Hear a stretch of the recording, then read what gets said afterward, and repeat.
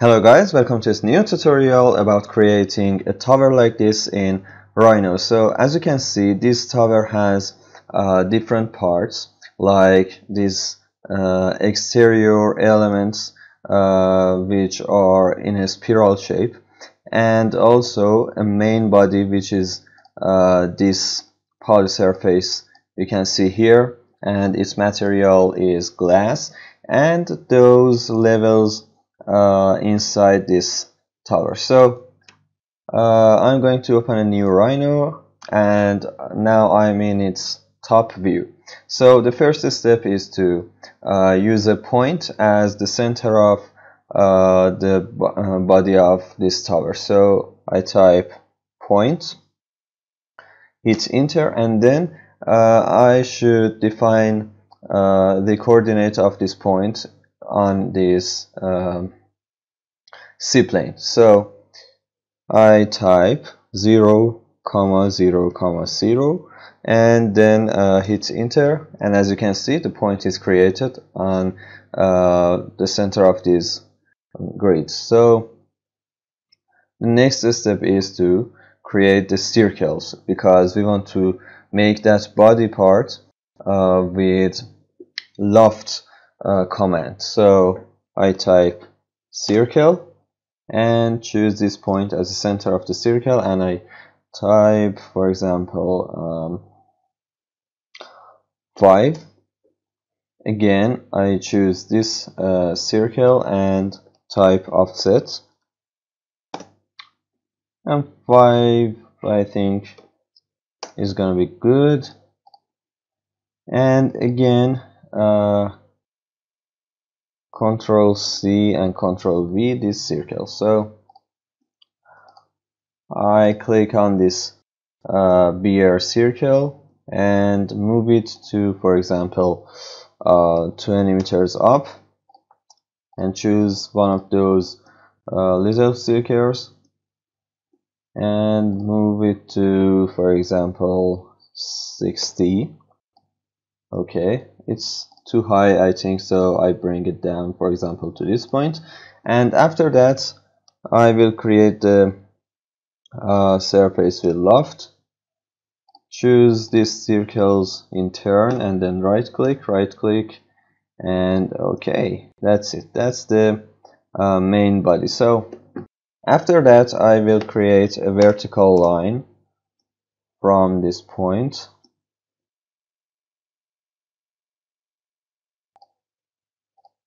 Okay, and then I will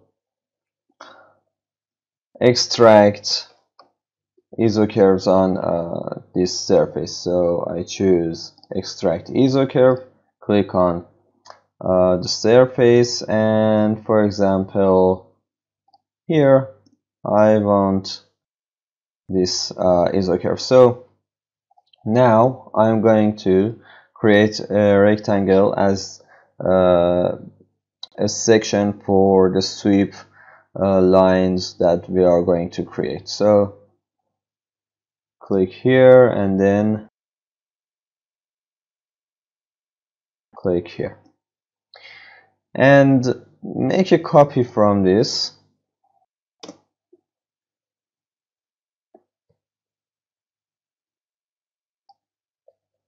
from here to here.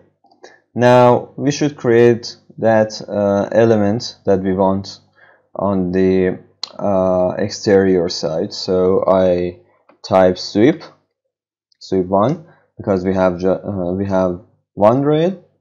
Click on the rail and then the sections, right click, and okay.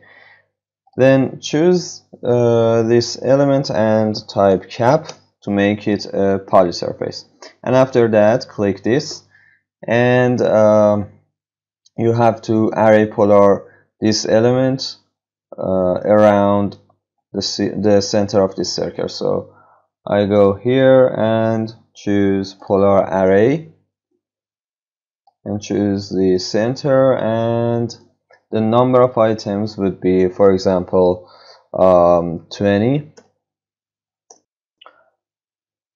It's, I think, too much. For example, I will change it to 17 and right click. So now we have it. I will choose all of them and then make a group.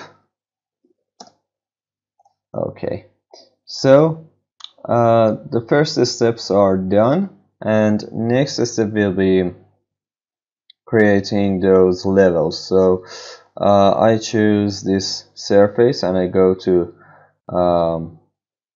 front view and then contour from here to here with the 3 meters length between each level. So right click and now make them a group and extrude them with for example 30 centimeters width. That's it. Okay, and now I will choose them, make a group. Okay, and now we click on the surface and make offset surface from it with the width of, for example, 25 centimeters and right click. Okay, the next step will be create a spiral shape for these elements here. So I go to front and choose the twist, and now we should define the axis of twist. So I change the view to wireframe, and now I will choose from this part to, for example, this part. Okay, and now I will make a rotation, for example, like that. Okay, change it again to shaded, and now we have our spiral shaped tower. So this is the main commands that you have to use for creating this, but another one is to click all parts and type cage edit, click on bounding box and right click, and now 4 points for X, 4 points for Y, and 4 points for Z. Right click and click on your filters, choose control points with right clicking on this control points, and now we can do some changes like this.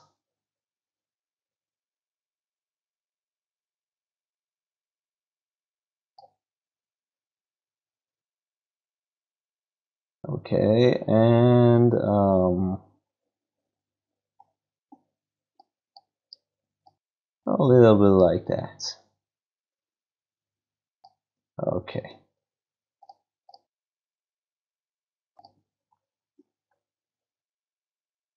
So I will change its layer to layer 1, change object layer, and make a material for it, a custom material, and choose the color of it, for example, on this, because it's a glass.